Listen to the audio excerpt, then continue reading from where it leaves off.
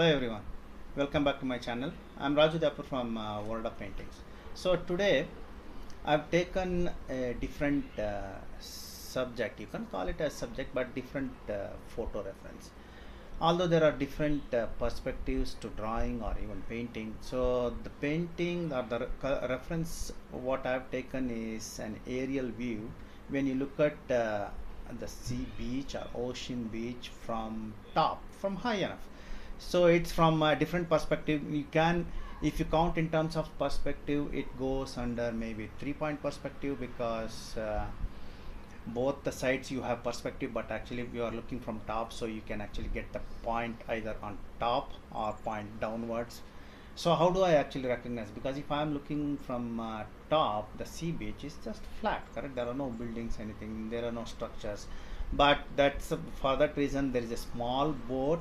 uh, Boat, again, if you look at it from top, it's just one shape, but mainly the other things which are attached to boat, the sail, so that is the one which is going to go with 3 point perspective. It is just comes top, so you just have to understand that perspective.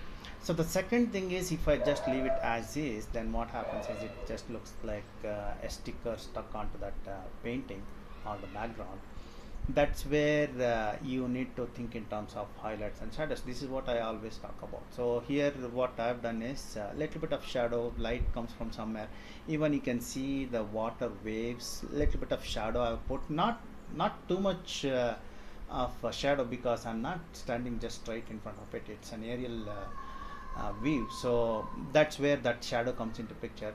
I could have used for the shadow the darker version of blue itself, but it was not sharp enough, so that's the reason I went ahead with black color pencil. Very light touch, so that you don't actually spoil the entire painting itself.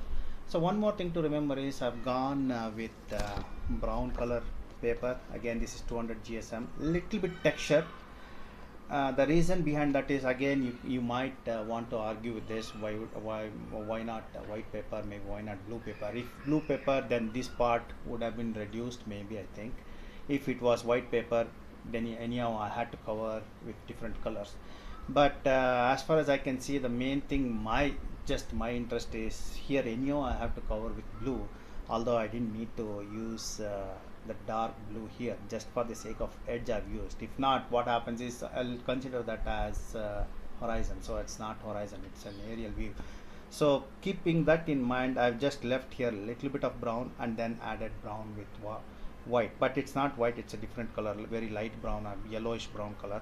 So here, as you can see, because of the texture, the way I've applied, even the dots, the texture is left out.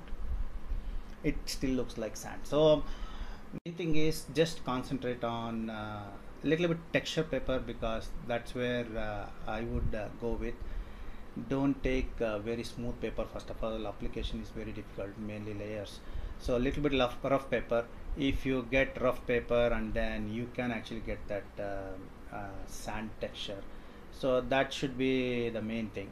Then after that, concentrate on the waves that I put. I tried myself using 2 or 3 layers, but at the end I still felt that white was not bright enough, so I had to use a little bit of acrylic color just on the edges, so I can actually pull or use the dry brush technique.